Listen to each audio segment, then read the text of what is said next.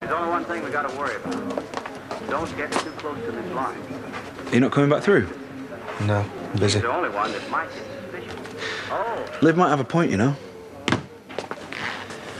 Even if she's half feral, she's not stupid. I don't want anything to do with his dirty money. It's all very well being moral, but it doesn't put a roof over your head, does it? And what else is she going to do with it? Buy one of them monster trucks with wheels the size of a house? If she wants to, yeah. Well, it's probably a better idea than that old wreck she was on about doing up, but still. You might be better off encouraging her to invest it properly. What, for a house for us, you mean? For her, really. We'd just be lodgers. God help us.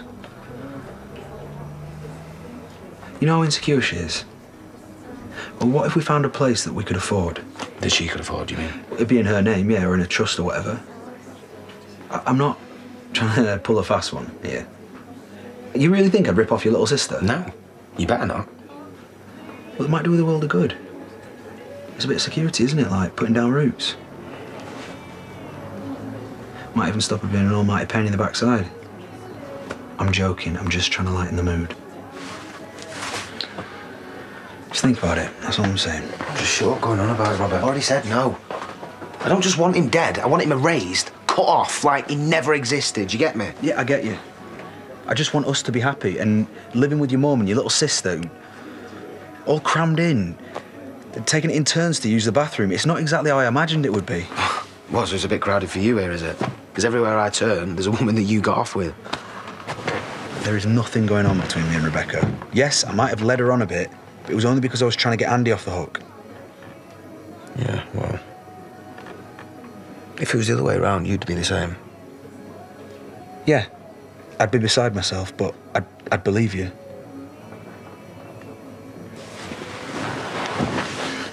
Come on, you know how I feel about you. No one even comes close. So we're good.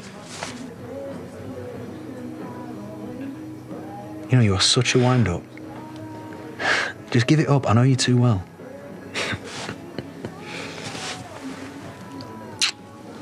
And how to disable a car? It's pretty basic, isn't it? And when you're an intrepid traveller like myself, there's not always a garage around the corner. What, in the wilds of North Ibiza? It can get pretty sketchy out there, I'm telling you. If you want to stay around here, the mill's our best option. We can make them in. I want to live in a burnt-out shell while we do it up. We'll stick a bit of tarp up, we'll be all right. Since when was the last time you slept rough? We'll stop them with all that, aren't I? What else would you call that?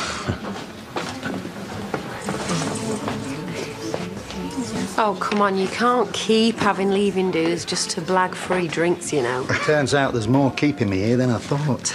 You're hanging around then? Well, not just that. He's moving in.